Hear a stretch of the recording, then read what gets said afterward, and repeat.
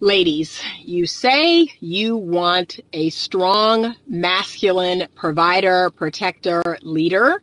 However, I want you to ask yourself, how comfortable are you with being led?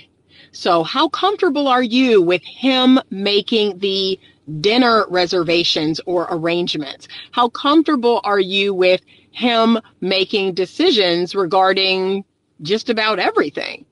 There is a level of trust here that you have to have for the man that you're with. So this is why it's important that you choose a man that you trust, that you admire, because we are going to require that he lead the relationship.